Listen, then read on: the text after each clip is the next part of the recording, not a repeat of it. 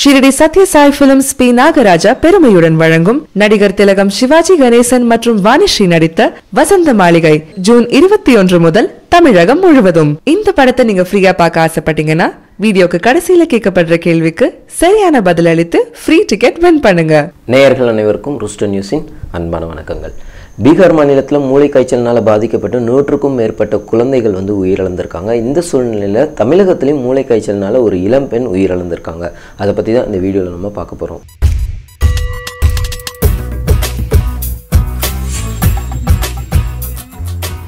மூளை காய்ச்சல் இந்த நோய்க்கு காரணமான நோய் கிருமிகளான வைரஸோ பாக்டீரியாவோ மனிதருடைய இரத்தத்தில் கலந்து அதன் மூலமாக மூளையை சென்றடைந்து மூளையை சுற்றி இருக்கக்கூடிய மூளை திசுக்களை வீக்கம் அடைய செய்து இந்த திசுக்களினுடைய வீக்கம் தான் மூளை காய்ச்சல் அப்படின்னு சொல்லப்படுது. இந்த மூளை காய்ச்சல் 2 வகையாக பரவி இருக்கதா குறிப்பிட்டிருக்காங்க. Acute encephalitis syndrome, Japan encephalitis. இதில் பார்த்தீங்கன்னா இந்த ஜப்பான் என்செஃபாலிட்டிஸை தான் ஜப்பான் மூளை காய்ச்சல் அப்படின்னு குறிப்பிட்றாங்க. அதுக்கு காரணம் 1871 முதலாக இந்த நோய் ஜப்பானில் தான் கண்டுபிடிக்கப்பட்டிருக்கு.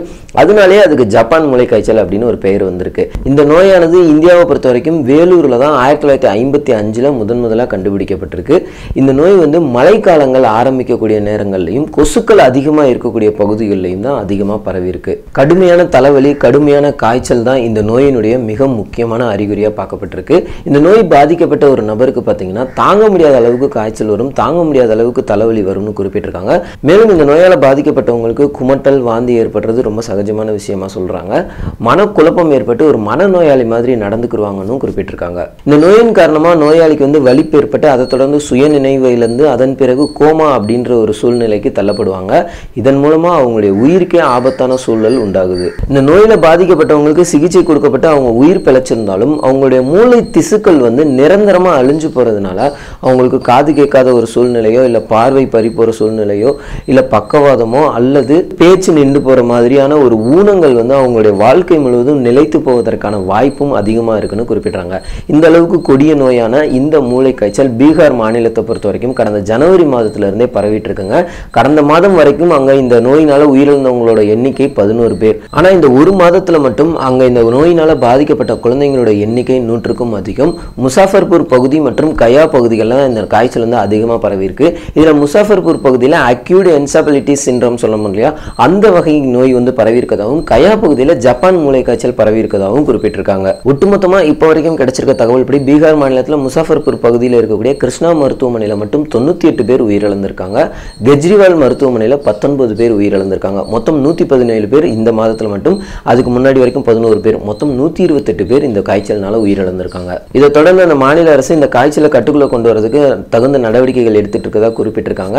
இந்த காய்ச்சல்னால உயிரிழந்தவங்களுடைய குடும்பத்துக்கு 4 லட்சம் நிதியுதவி வழங்கப்படும் அறிவிச்சிருக்காங்க. ஆனா இவ்வளவு பேர் இந்த காய்ச்சல்னால உயிரிழந்த சம்பவத்தை தொடர்ந்து சுகாதாரத்துறை அமைச்சர்கிட்ட ஒரு பிரஸ் மீட் நடந்துட்டு இருக்கு. அந்த பிரஸ் மீட்ல அந்த அமைச்சர் ஒரு கேள்வி கேட்கிறாரு. எல்லாம் இருக்கட்டும், நம்ம ஸ்கோர் எவ்வளோ அப்படின்ற கேள்வி.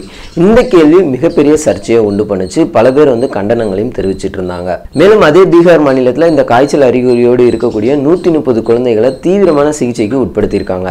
இந்த காய்ச்சலானது பொதுவாகவே குழந்தைகள் கிட்ட ரொம்ப ஈஸியாவே பரவிடுது. இந்த நோய் கிருமியானது ஆரம்பத்தில் பன்றிகள் கிட்ட இருந்து அதன் பிறகு கொசுக்கள் கிட்ட போய் கொசுக்கள் கிட்ட இருந்து தான் மனிதர்கள் கிட்ட வந்திருக்கும்னு குறிப்பிட்டிருக்காங்க. ஒரு மனிதர் கிட்ட இருந்து இன்னொரு மனிதருக்கு இந்த நோய் பரவுறதுக்கான வாய்ப்பு மிக மிக குறைவு அப்படின்றதையும் குறிப்பிட்டிருக்காங்க. இப்படிப்பட்ட இந்த கொடிய நோய் தமிழகத்திலும் பரவி இருக்கு. கோவை சரவணம்பட்டி விநாயகபுரத்தை சேர்ந்த சுரேஷ் என்பவருடைய மகள் ரம்யா, வயது 21, இன்ஜினியரிங் பட்டதாரியான இவங்க கோவையில் ஒரு ஐடி நிறுவனத்தில் வேலை பார்க்குறாங்க. இவங்களுக்கு கடந்த சில நாட்களாக காய்ச்சல்னால அவதிப்பட்டிருக்காங்க. இதுக்காக தனியார் மருத்துவமனையிலையும் சிகிச்சை பெற்று வந்திருக்காங்க. ஆனாலும் அவங்களுக்கு உடல்நிலை சரியாகவே இல்லை. இதை தொடர்ந்து கடந்த 15ஆம் தேதி கோவை அரசு மருத்துவமனையில் அனுமதிக்கப்பட்டிருக்காங்க. அங்கே செக் பண்ணும்போது தான் இவங்களுக்கு மூளை காய்ச்சல் அப்படின்றத உறுதிப்படுத்துறாங்க. அதை தொடர்ந்து அவங்க சிகிச்சை பலன் இல்லாமல் உயிரிழக்கிறாங்க. இதே மாதிரி கோவை மாவட்டம் மேட்டுப்பாளையத்தில் வேலை பார்த்து வந்த பீகாரை சேர்ந்த உமேஷ், வயது 40, அவர் திடீர்னு காய்ச்சல்னால அவதிப்பட்டிருக்காரு. அந்த காய்ச்சல் சரியாகிறதுக்காக முயற்சி பண்ணியிருக்காரு. ஆனால் சரியாகவே இல்லை. அவருடைய உடல்நிலை கடந்த 2 நாட்களுக்கு முன்னாடி ரொம்பவே மோசமானதை தொடர்ந்து அவர் கூட தங்கியிருந்த அவருடைய நண்பர் அவரை மேட்டுப்பாளையத்தில் இருக்க அரசு மருத்துவமனையில் சேர்த்திருக்காரு. அங்கே சிகிச்சை பெற்று வந்த அவர் சிகிச்சை பலன் இல்லாமல் உயிரிழந்திருக்காரு.